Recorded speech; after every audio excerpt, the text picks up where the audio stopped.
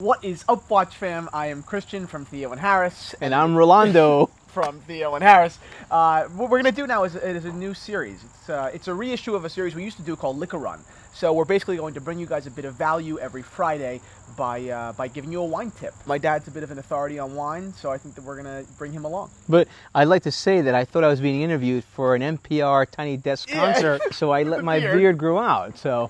But I guess it's not it. That's not it. I guess before we jump into it, introduce yourself, who you are a little bit, why it is that you are doing this series. I've had a passion for wine for the past 21 years. I know you love to talk about value in watches. I scour everywhere, every wine shop, looking for value in wine. And this one we're going to talk about today represents that. Cool. To me, the reason why I think this series, Liquor Run, we're going to do it every week, is so important is because I think it'll make it clear just how what we talk about, value, transcends far beyond watches. The whole idea is just value.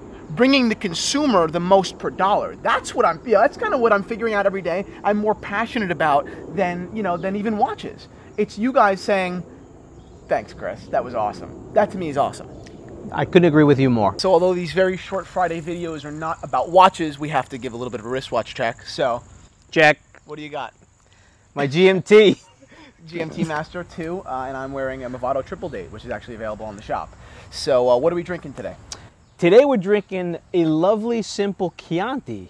It's called Grignano Chianti Rufina 2011 from Tuscany. It's a Sangiovese-based wine. Okay. You're going to love it. Okay, cool. Let's try it. Awesome. Cheers. Let's give it a little swirl. Basically, the whole series is going to be $10 to $15 in price range, but stuff that could really kind of pack a lot of punch. How much was it again?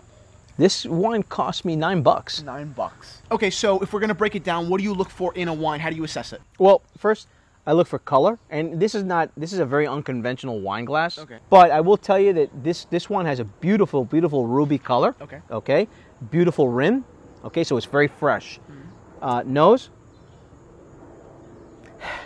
Again, bright fruit, cherries, blackberries. It jumps with it. It even has a little bit of anise to the nose. Classic Chianti, sour cherry, predominant on the palate. Yep. Rustic, but not rugged. This wine is an awesome food wine. It complements food, rustic food, red sauce, bruschetta, pizza. Yeah, bruschetta would be great. Right? Right? A little fresh tomato, a little onion, toast. This one does it. You may perceive that as more of a fall winter, you can absolutely have that on a cool summer night. Do you think the Italians are waiting for the winter to have that? Come on. No way. For me, I mean, this is the parallel. A $9 Chianti that we're actually sitting here enjoying. Someone who's very casually wine and someone who's very heavily into wine. That's to me like appreciating a vintage Bulova, right? A watch for $250 that packs a hell of a lot of punch next to Rolexes all day long. That's right. Right? Yeah. One thing that I hate, I despise, is always the peacocking in wine. It's very easy to go out and buy the most expensive wine you just need money, that's it. And talk with your chest puffed out about how great this wine is. And you're right, it is easy. Those are no-brainers. Yeah.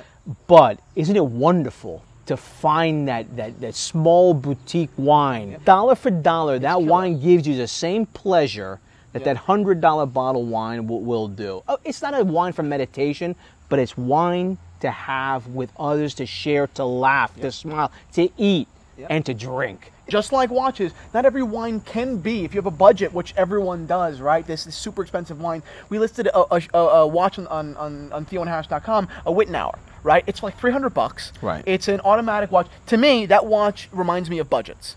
Right? Because for $300, you're putting up with the big boys. Let's say you can't afford an Omega. Let's say you don't have the money for a Seamaster right now, but you're getting a beautiful watch, mint condition. I'm not plugging the watch. The point is that watch is reminding me of bringing value to a consumer. That's what this is all about.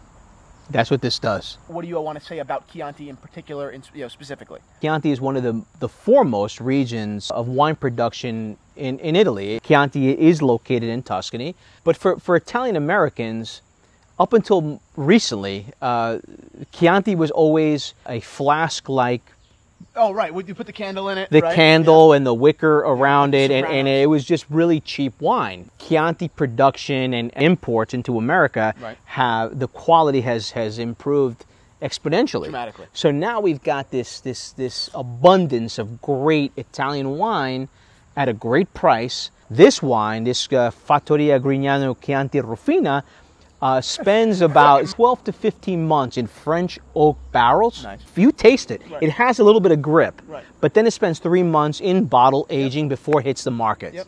So it's a young wine. Great. Okay, we're drinking the 2011. Yeah. Okay, there are 2013s out there as well. These are available in the market now. They're delicious. New Jersey, New York, you're seeing a lot of that influence from that part of the world, right? Italy. Yes. Here in restaurants, literally almost everywhere you go, there's an Italian, restaurant doing antipasto or pizza, and that's why this wine, to me, is such a perfect wine to start off the series with. It's relevant. Absolutely, it's relevant. A relevant wine to to where we are and probably where you guys are as far as metropolitan areas and stuff like that. Yeah, I would take this wine over a Rufino wine, the simple Rufino. You find that everywhere in mass-produced wine.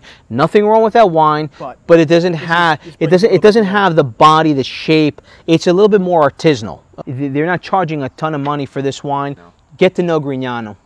So if you actually do pass Grignano in the liquor store this weekend, I recommend, you recommend, much more so than anybody, to pick this up. So you're going to have Italian food. It really is perfect. Like we said, it's all about, thunder per dollar, right? We all have budgets, and we're kind of just acting accordingly. 100%. A lot of value, a lot of flavor. Let's have some wine. Cheers. Cheers. Salud. I want to thank my dad for being in the episode. I put my hand out for a shake. And we're going to do this every week, guys, to give you guys a little bit of advice Friday going into the weekend to impress some people, at parties or at dinners or whatever it is. Cheap, sometimes, if you're smart, is better. And we're going to prove it to you. Boom! Watch, fam. Come on. This is such a great series. I'm so happy with this already.